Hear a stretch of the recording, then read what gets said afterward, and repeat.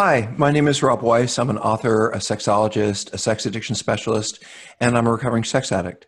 If you're a spouse or you're a partner, I am so glad you're here. We need the adults in the room when it comes to addicts, and unfortunately, or fortunately for you, you're the adult in the room, living with a person who's got an awful lot of challenges, and those challenges have affected you really deeply and really profoundly. For that, I am sorry for you.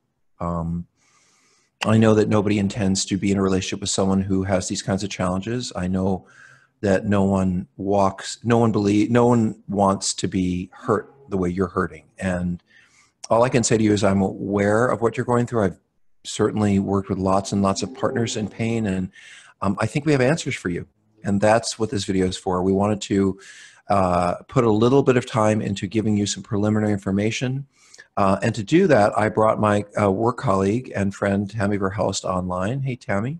Hey, Rob. Thanks for inviting me to participate. You are welcome. It's a lot easier for me to answer questions when someone's asking them. And so I asked Tammy, who, by the way, at Sex and Relationship Healing, Tammy will also often end up taking your calls, answering your emails. She's often the person who ends up engaged in the relationship building that we do. And so she actually gets a lot of your questions. And so I asked her to put a little compilation together of what were sort of typical questions that we hear from spouses of sex, love, and porn addicts.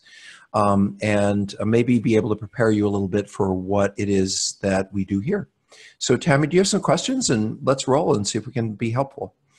I do. I want to start off with just honoring the partners, wives, spouses for being here. For those of you who are married, I know when you said I do, you didn't think this was going to happen. So that you're here and that we can hopefully help you find hope and healing.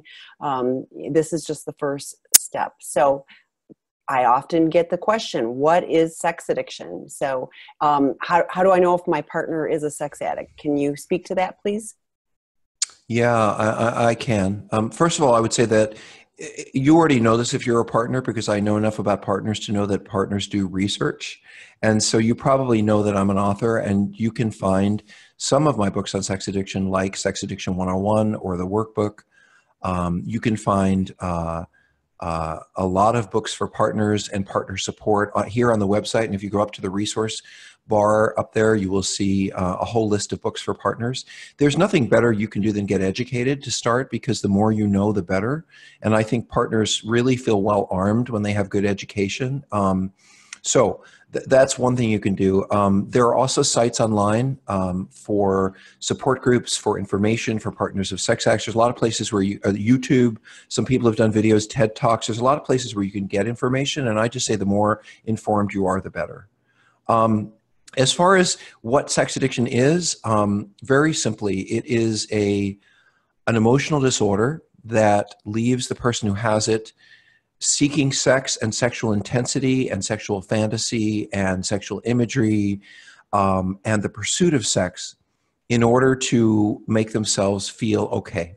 In the most basic way, just like an alcoholic would have a drink or a gambler would sit down at that blackjack table, the sex addict is online looking at porn, running around looking at sex workers or trying to hook up with an affair partner because they are broken inside. And that brokenness in the way that they are broken leaves them, sex addicts, really not able to make use of the kind of intimacies and supports that the rest of us do. So, you know, if I have a bad day and I'm not an addict, I'm probably going to call a friend or my wife or husband, whatever it is, and say, I had a bad day and this is what's going on with me. And maybe I go for a run. Maybe I kick the dog. Maybe I take a hot bath. You know, don't kick the dog, by the way. But I don't go out and see prostitutes. I don't go to a casino. I don't pick up a bottle of whiskey because I had a bad day. And that's what addicts do. They turn to substances and behaviors to help them tolerate emotions or states of being that they feel are overwhelming to them. And unfortunately, one of the main reasons they have this problem is most of us didn't really have the most stable, supportive, nurturing upbringings. And those of you who've dealt with your mothers-in-law and some of the spouses who've dealt with some partners' parents, no offense to parents, love parents, you did the best you could, but those of us who are in these rooms had some challenges in our upbringing, and we didn't necessarily learn some of the lessons that other people need to learn. And I think it's important for you spouses to know that we're not about parent bashing. It's not my job to say, well, your spouse is broken because their parents had did this, and if they just done that. I mean, that's interesting, but that isn't the issue. The issue is that they need today to learn how to live their life in a way that leaves them leaning into intimacy and friendship and support and away from casual, anonymous, isolated sexual ways of making themselves feel better. I want to say something, Tammy, I know I'm going on a little bit, but I want to say something for the partners about, is there anything that you can do to make this happen or cause this or drive the problem? And I really, really want every partner to hear this. I cannot say this more clearly. There is nothing that you can do to make someone that you love go have sex with another person or go look at porn. You can make them angry. You can let them down. You can upset them. You can get angry at them. You can do whatever you do, and then they'll do whatever they do. That's sort of how life works. But there's a lot of things I can do when I'm having a bad day other than cheat on you. There's a lot of things I can do when you and I are having an argument other than pick up some porn. So if you think about it that way, does the person have a problem? Yes, they turn to cope and soothe and kind of regulate themselves by turning to sexual intensity. Does that mean that it's your job to keep them calm and out of crisis and not with any arguments or disagreements so that they won't get disrupted and go act out? No, that's their job. Their job, the addict's job, is to come into an awareness of how much support they need, how much they need boundaries and structure, and how they can go out beginning to live their life in a way that doesn't lead them to acting out sexually when they're having a hard time. I think that the greatest challenges for a partner of a sex addict, or at least one of them, is that this isn't just an affair. And Lord knows, I kind of wish it were for you. When someone's had an affair or they've just gone to Vegas and had a lap dance or something like that, you can hate him for a while, you can get mad at him, but ultimately they will hopefully, if they love you, realize that was a mistake and I'm not going to do that again because I can see how much it hurt you. And you may think, oh, well, that person was really an asshole, but hopefully they're doing better and being nicer, and that's the end of it. You work through it. And yes, trust is broken, but there are ways to weave trust and healing back in when there's been an incident or another incident. And by the way, it's much easier for the partner of someone who's cheated to really hate that person for a while. But when you're married to or involved with a sex addict, it becomes confusing because our marriages, our commitments, our relationships tell us that we're supposed to try to help our loved ones when they're struggling. And I hope that if your spouse had cancer or they had some virus, you'd be there and you'd help them and everyone around you would say, oh, that's so nice you're helping your spouse. But what do you do when they're a sex addict? I mean, you feel bad for them, but then you're angry at them. And then their problem is one that's hurting you. So how do you end up having compassion and empathy for them in their problem when what they're doing is directly wounding to you? And my answer to you is, it's just not your job to fix their recovery. Your job is to be angry at them. Your job is to be hurt. Your job is to express what you feel without being violent, without being physically abusive, without being verbally abusive. Your job is to figure out what's been going on in the relationship and is this really the relationship I want to stay in? That's your job. Addicts, sex addicts need support. They need nurturing. They need boundaries. They need confrontation. They need containment. They need understanding. And you know what? That's what we're for. That's what this site is for. That's what these organizations are for. That's what these lectures, these interactions, that's what therapy's for. There are so many people who can support your partner into their healing, not your job. You can only support them best by helping them understand how their behavior has affected you and what they need to change if you are going to choose to stay with them. And then they did this. And I don't like the word victim, but I will say that I believe that every partner of a sex addict over time is victimized. Because as Tammy was saying, you didn't intend to marry someone who's going to cheat on you and hurt you and let you down. And you were victimized in a situation where you expected it to be this way, and it ended up being that way. And so that for you produces violation, pain, struggle, trauma, all of that. And you have to deal with all of that. And that was dumped in your lap by the person who's been acting out. So you have plenty of your own stuff, sadly, that you're going to have to sort through: your anger, your hurt, your disappointment. And I think that's where your focus gets to be, especially if your addicted partner or family member is here participating and getting help. Because then you at least can say, okay, I can relax a little bit because I see that they're in an active process of healing, and I don't have to be the one to drive that. They have to, and you may kick them into healing by saying, you know, if you don't get well, I'm not going to do this with you anymore, relationship and all that. But ultimately, they have to take on that mantle of responsibility for their own healing as you do for yourself. A few things. I want to point out that there's a self-test, a sexual addiction self-test on the sexandrelationshiphealing.com website, which is really, up there, which is really useful. I know that some partners go and take it with the behaviors that they know that their addict, so to speak, is exhibiting. But if the addict is willing to take that assessment, they'll have a better understanding of what's going on. The other thing is, as I'm hearing you talk, and I use this a lot in the information that I share with people, because, I think with sex addiction, there's extra shame and there's extra levels, and the betrayals, not that alcoholism isn't devastating, but it's different. And one of the things that I share and I get a lot of response on is that sex addiction isn't about sex. It's, you were sharing, it's all the underlying things, and maybe you can elaborate a little bit more on that. Sure. So if you think about someone who's looking to run away from their feelings and find a place to go that they can escape into, they're going to need a drug to do it. And drug addicts, they have a lot of options. They can pick heroin, they can pick marijuana, they can pick whatever. Gamblers have a lot of options. They can go play blackjack, they can go to the casino, they can go to the stock market. So, what options does a sex addict have?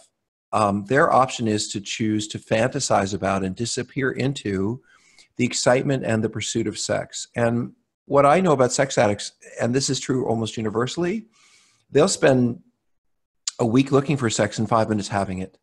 And what that says to me, and this is what I'm trying to pass along to you guys, I think in Tammy's question, is for the addict, it's what they're doing this for is not because they're dying to have sex with other people, or because you're not enough for them, or because they need something different than you, or that's not what they're doing. They're pursuing the idea of sex. They're pursuing the fantasy of sex. The actual sex they have, when they have it, is usually not even that interesting, but they may spend 3 weeks looking for it. And it's in the looking.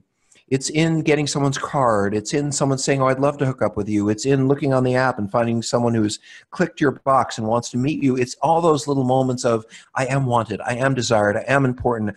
All of that produces a lot of adrenaline, a lot of endorphins, a lot of neurochemistry gets stirred up with that kind of fantasy. And the main chemical that really gets stirred up for sex addicts is adrenaline. They get really, really excited and really, really into what they're going to go do. And here's the thing, when you are pumping out adrenaline, your heart beats faster, your pupils dilate, you start to sweat a little bit, you might feel a flush or a little bit of sense of heat. This is all related to the release of adrenaline. You would go through this if we had an earthquake or a tornado or a hurricane or we went to war. You would probably just be thinking about, am I going to be okay? Are my kids going to be okay? Everything else would kind of go out of your head. That's what happens when we're in a crisis. In other words, when adrenaline starts hitting us, everything goes out of our head except that immediate thing in front of us. That's fight or flight. That's survival.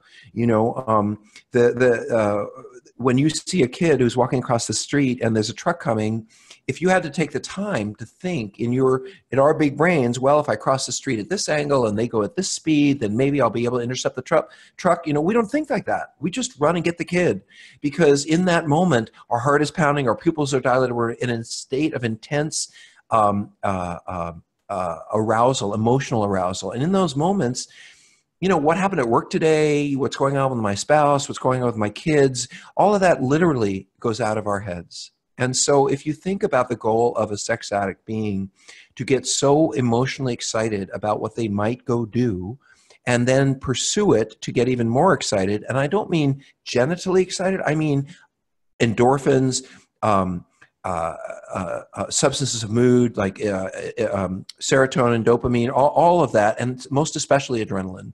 And when that person starts to use the sexual fantasy, they're using it to shift their brain chemistry, to literally be in a different place emotionally.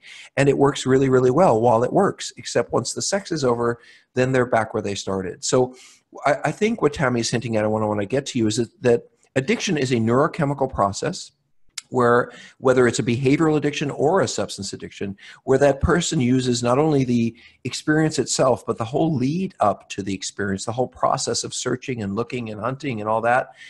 They use that as a means of emotional escape. And as long as I am looking at porn or pursuing the prostitute or thinking about the affair, I'm not able to, nor do I have to, worry about anything else that's going on in my life. Now, once the sexual act is over and once I've done it, then all that's going to come flooding back, and I'm probably going to be more disturbed inside than I was before. And that's where we start to talk about the cycle of addiction, because when, if we believe that addicts are acting out because they don't know how to handle emotional disruption or emotional challenges or strong emotional states because they didn't grow up learning how to deal with those things, well, what happens when you're acting out sexually makes you feel bad. What happens when you have a fight with your spouse and they find out and you feel bad? You know, what happens when your boss finds the porn on the computer and says, if you do this one more time? All of that for the addict is shameful, humiliating, infuriating, frustrating. And guess what we do with those feelings? We go act out over them. So there's a cycle that begins to happen where the more upset I get about the way my life is going, especially if I can't quite piece it together with the sex and all that, but things just seem to be getting worse, the more I turn to the sex and the pursuit of sex and the porn and all that. But then the worse I feel about that, because that comes with secrecy and hiding and lying and living a double life. The deeper I get into that double life, the worse I feel about myself. The worse I feel about myself, the more I go act out. And without interruption, this is the word intervention, right? Without intervention, that person is going to continue to do what they've been doing, whether you're in their life or you're not. So what does sexual sobriety mean, and how will, if my partner gets into sexual sobriety, how will that affect our relationship? It will affect your relationship. Sexual sobriety is, first of all, it's not the same as alcohol and drug sobriety, for example, because alcohol and drug sobriety is something called abstinence, meaning you don't use no mood-altering substances. That's it. Aspirin about as far as you go. And so in sex addiction, or when we're dealing with naturally occurring functions like food or sex, where people have an addictive relationship with them, we don't say to the food addict, well, guess what? You're going to really do well because you're never going to eat again. We're going to make you abstinent from food. I mean, that wouldn't make any sense, because then the person wouldn't live very long. And besides, abstaining from a naturally occurring function like eating is not healing, it's just avoidance. And so in the same way, what sex addicts need to do is they need to define what is healthy sexuality for them based on their life, their situation. And think about it, the person who is 35 years old and married and has 2 kids, how he defines his sexual health is probably going to be very different than the 22-year-old who's single and never been on a date is going to define their sexual sobriety. So sexual sobriety are the boundaries in which the person that you're involved with can be healthfully sexual and not. This is something that sex addicts do in environments like this. When we work with you and when we work with your partners, we provide educational materials. We help them create contracts and plans for sexual sobriety. The 12-step programs help provide contracts and plans for sexual sobriety. Sex addiction therapists can help supply that and help provide that. They're written contracts, they're signed, they're agreed to. The person who is your spouse is accountable to that contract, and that's how they gauge their sobriety. So, I'll just make it up. I might have a plan for sobriety that says no porn, no sex outside of a relationship, no calling old boyfriends or girlfriends, no looking at videos or all of that. And but it might include healthy sex with my partner. It might include masturbation without porn. I don't know, because it depends on the person. But we're going to define and create a plan that works for them to stop having the incredibly damaging consequences that they're having, to stop hurting you is part of the plan. And by the way, if you are if your husband or wife or your spouse is involved with some kind of recovery, you have a right to see that plan. I've worked with sex addicts who say, oh, well, that's my sex plan. I'm not going to show that to my spouse. Why not? I think you absolutely have you don't have a right as a spouse, just to say it, to know what someone else in a recovery meeting said, or what someone else in a group therapy said, or what other people say is confidential. but there's nothing confidential, or shouldn't be, for you in terms of what your husband or wife or boyfriend or girlfriend is doing toward healing. You get to see any and all of that. You should be able to go to their therapist with them if you want. You should be able to look at their plans and their work. And eventually you should be able to have some kind of disclosure if you are planning to stay in the relationship, which is a part of the therapeutic process that we do here and we do in various places in the work. I think speak briefly, since you mentioned it, about disclosure. So I've been in the field for about 25 years, the field of sex addiction treatment. And what I have seen is spouses increasingly, I believe, be better understood and get better care. And one of the things that we strongly believe in the field of sex addiction is that if you are committed to a long-term relationship, if you, the spouse, despite your hurt and anger, want to stay, then we believe that you have the right to know what you don't know.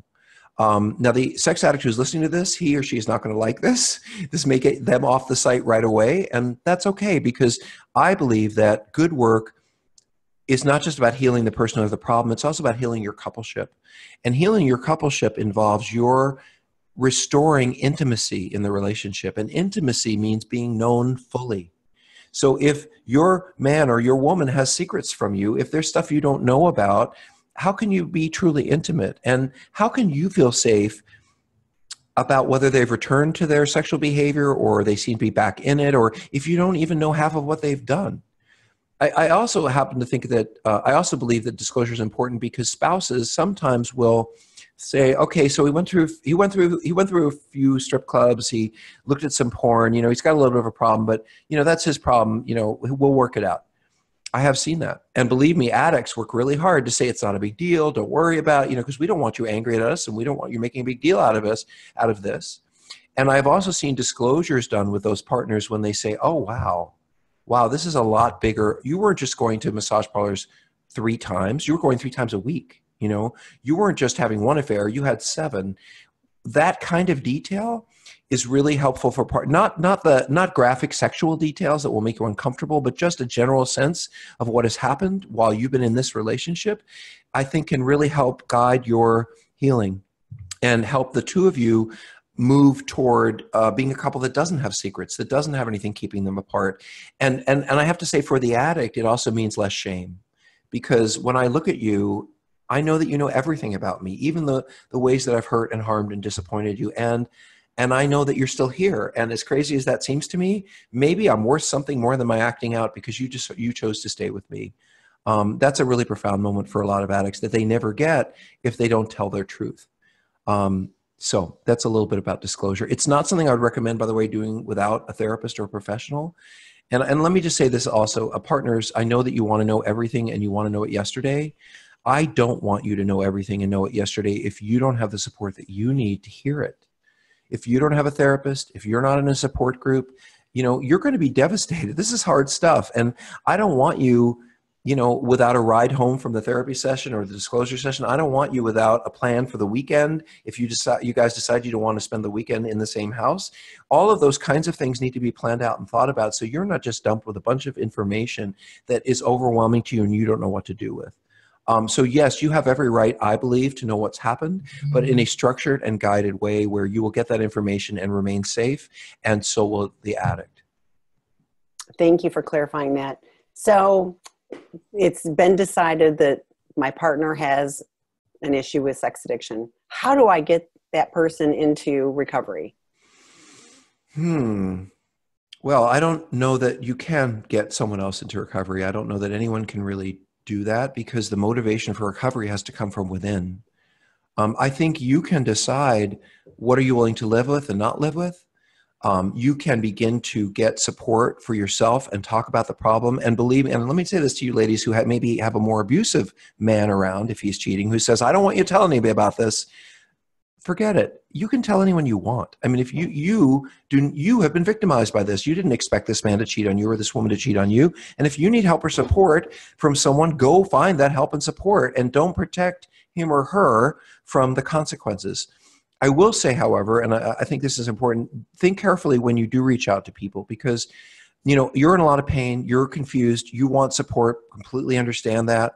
I hope that as we go along, this will be a place where you can find that maybe with other spouses as we meet in some groups and you get to know each other. But do think about that desire when you want to go tell your kids what their dad did, or you want to go tell your sister what your husband did or your wife did, because once somebody knows this, they don't forget it. And you don't want to tell your children something in anger and have them never look at their mother or father in the same way. You may not want to tell your mother something or your father something, and then when Thanksgiving comes, they're looking at him or her like, oh yeah, you did that to my kid. So I absolutely believe that you need support. I just think it's very important to make sure that the support you're getting is not coming out of your anger, like screw her, I'm going to tell everybody their life and really, but more out of who will be there for me, who can understand and love me. And let me say something about that too.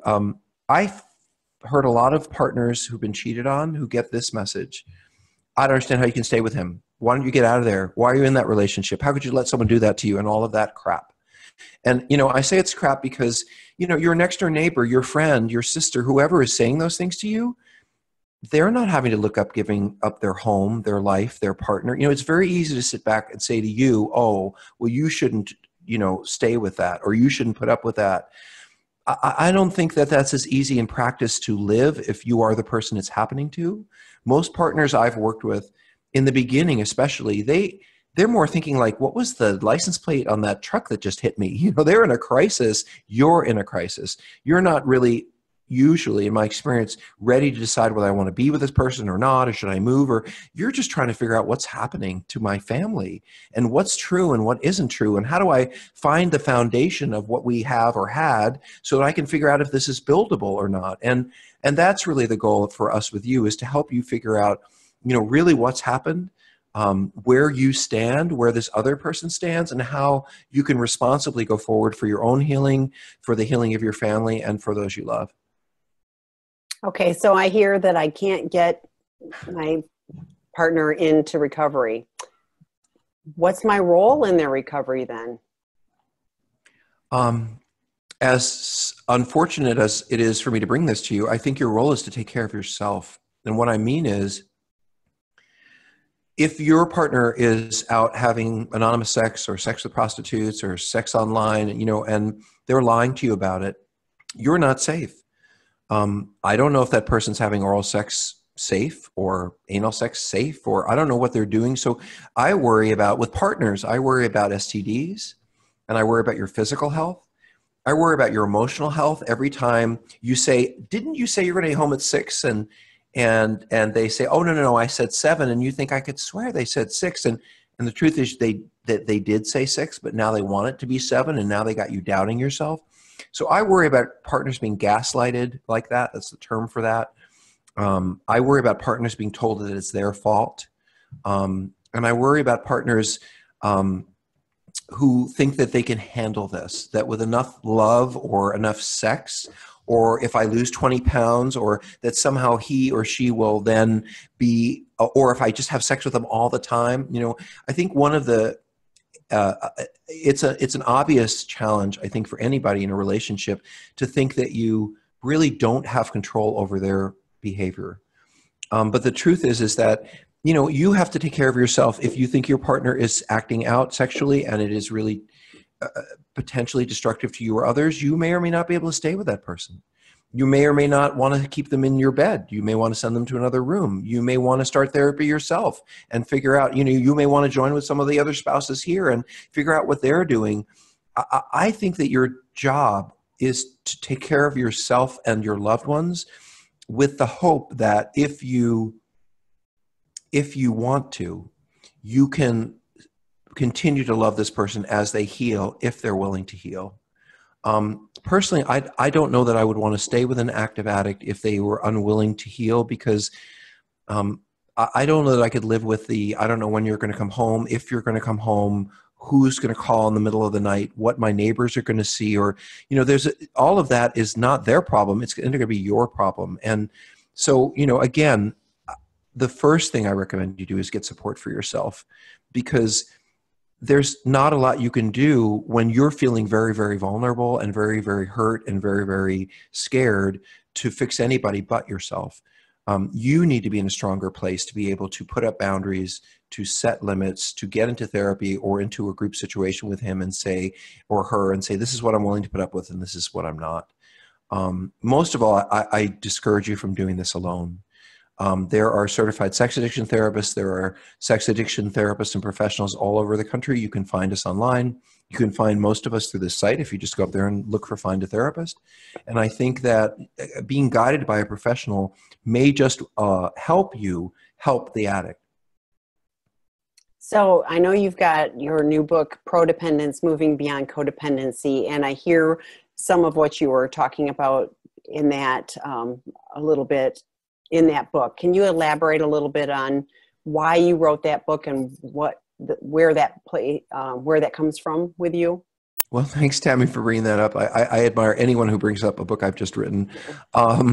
This is my 9th, by the way. So if you think, oh, the guy's running the site's a crazy person, I am a little bit. I'm a bit crazy for wanting you to understand the world as I see it in the work that I've done. And so after 25 years of watching people respond to the word codependency in a negative way, I decided that it just wasn't working. And the truth is that we don't have there's never been a diagnosis of codependency. It's never been in our formal diagnostic journals. There's no formal treatment for codependence or codependency. It really is more of a pop label that was very popular. It was an idea, a concept for partners of addicts that was seen to have a lot of merit in the 80s and 90s. And but in function, we don't see it being that helpful. And so I'll explain that briefly. Codependency basically says that that you as a spouse have something wrong with you, that you've always had something wrong with you, having to do with your upbringing and your emotional challenges growing up. And that's why you chose this addict. You unconsciously chose a troubled person. You were going to choose a troubled person no matter what. And then you were bound to join with them in their addiction and make it worse for them and for you. And then codependency says, now that you realize that you've had a lifelong problem with relationships, that you're playing out that problem in this relationship, then let's figure out how to make you better as a partner to help your part of the relationship heal. And my experience with most of you guys is you guys say, screw you. There's nothing wrong with me. I'm the one who's been working 2 jobs and taking care of 3 kids. And but while he's or she's been out there doing all this crazy stuff. And I happen to agree with you. I think a lot of when you partners look crazy is because you're living with a crazy person. And when you live with an addict who is lying to you and cheating on you and telling you that black is white and white is black, and it's very hard to keep your wits about you. And so what I see partners expressing when they first come into therapy or into a healing process when they're involved with an addict, I see partners having almost universally done everything they can to make their relationship heal.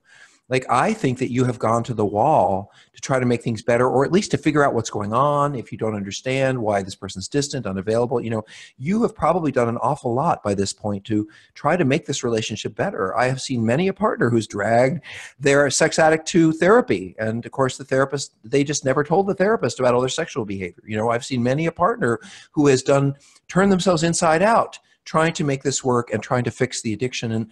And to me, that's not pathology. That's loving your family. I believe, and the reason I wrote Prodependence is simply this. If you were married to someone who had cancer and you had to take 3 jobs and drop all your recreation activities and you gained 30 pounds because you were caretaking for your partner who had cancer, your neighbors would love you. They would bring you food. Your friends would call you a saint. People would be there for you, and they would never question your absolute giving to your family. And yet, if you say that your partner is an alcoholic or an addict, they say, oh, well, don't do too much enabling and you got to watch out for that codependent. In other words, you get blamed for the loving acts that anyone would do to take care of and rescue the family they love. And so my belief, and the reason I wrote Prodependence, is because I think that what you need when you come to our offices is us to wrap our arms around you and say, wow, you've done such a great job trying to love into a situation that is very difficult to love into. You've been trying very hard to love someone who's kind of broken. You've been trying really hard to figure out a situation where you don't even have half the information, and we want to support you. We want to help you love this person better if that's what you want to do. We want to help you make the addiction go away if that's what you want to do. And we certainly don't blame you in any way for any efforts you've made to try to repair, fix, heal, or rescue your family, because who wouldn't? I mean, that's what life's about, friends. It's about us taking care of the people who take care of us.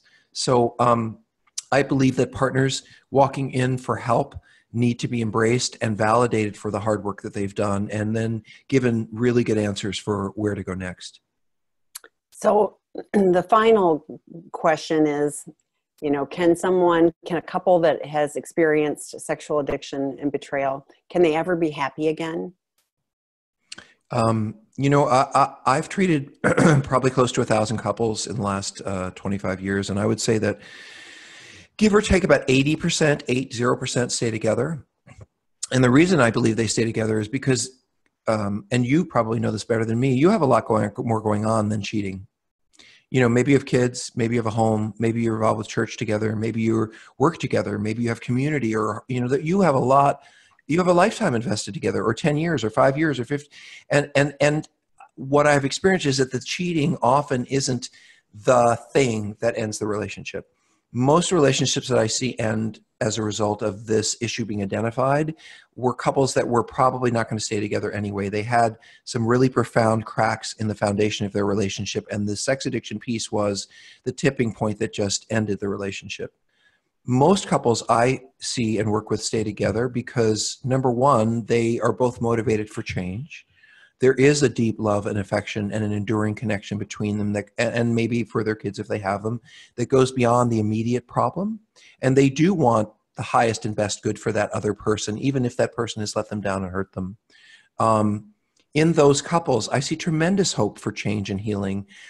If you go from a coupleship where there's been secrets and compartmentalization and lying and manipulation, if that coupleship goes to honesty and integrity and truth-telling, that might be a pretty fabulous coupleship. I will say, and I think it's important to say, that the scar that betrayal leaves, that doesn't heal. I think it was Beyonce said that betrayal is like a plate. You can break it and you can glue it back together, but it will never be the same. Your relationship will always show that crack. And so I do believe that the naive sense that this person, above all other people, they would never let me down, they would never hurt me, they would never disappoint me, that will not come back, because now you know that this person, for whatever reasons, they have gone out there, they have done something that has hurt you, and they're very capable of doing it again. But that doesn't mean that there aren't deeper, more meaningful, more long-term intimacies that you can grow and maintain together. I think people can become stronger as couples because of situations like this, but only if both members of the couple are invested in the long-term hard work that it takes to heal these things. And it's funny, Tammy, I don't say this a lot, but many of the couples I do see break up are the ones that have only been together for 2 or 3 years. They don't have kids yet, and it's kind of like, okay, I get that this is what's going to be like for the long haul, and I'm not in for this. It's easier when you don't have all those years built up. Not easy by any means, but easier to say, this is going to be a long-term commitment to someone who's really struggling, and I'm not in for that. And I respect that. But the couples have been together for a while, like it or not, often have so much deeply entwined emotional, physical, spiritual, and family that they're not really wanting to come apart. And for them, if they're both willing to work, they can have a pretty amazing relationship over time. That's been my experience too. In fact, often it's a deeper, at a much deeper, more significant level than they ever experience, because they have different tools to apply to the relationship. Well, and not only that, Tammy, but they're talking about things that they never used to talk about. Couples need to talk about sex. Couples need to talk about their sex life. Couples need to talk about their feelings. Couples need to talk about secrecy and hiding and secrets. And when there's a lot of unknowns in a relationship, no one's really talking about a lot of things. It's quite interesting to me that, and I see this in partners a lot, and maybe I should stop here, that when you guys often find out about what's happened, it's the weirdest thing. Some of you will say, I know now that he or she has been cheating on me and lying to me, blah, blah, blah. It's been going on for 3 years. But somehow I feel closer to them. And that seems counterintuitive. But the fact is that, well, at least Now you know what's been going on. Now you know where they've been. Now you know why they've been distant. Things begin to make sense. And when they start to make sense, which is really what partners want, they want to understand. Then you can begin to dial into where we might go next. In any case, I just really want to say to you, spouses, you have a rough ride, and it's rough on a variety of levels. It's rough because you've been betrayed. It's rough because you've been lied to. It's rough because you don't know if you can trust this person now or in the future. It's rough because your hopes and dreams have been shattered and you don't know in what way they're going to get put back together. And it can be especially rough because the man or woman you're with, they may not be fully ready to embrace change, despite seeing your pain, your suffering, and your challenge. And I mean, they may be saying, oh, I'm going to meetings, I'm working on this, but at the same time, still lying to you, still keeping secrets. And you can feel that, you just feel that. Let me say that one last thing to you spouses. And then I'm going to go. One of the most important things that we say to spouses is trust your gut. And I can't reinforce that strongly enough. I know that you have a reason to not trust and you're going to question everything now, every letter, every phone call, and as you should. But there is a deep sense within you, within every partner, I think, of whether there is a healing truth that lies ahead of us or isn't. And I can't answer that for you, but I think you know that. And you will know when this person is moving toward healing or if they're just kind of found a new way to look good and do what they've always been doing. You'll know that. And what's most important is that you trust that. I hope you keep coming back. I hope you join us for many of the other lessons and lectures and opportunities we're going to have here on sexandrelationshiphealing.com. And thanks, Tammy, for facilitating this meeting. Thanks, Rob.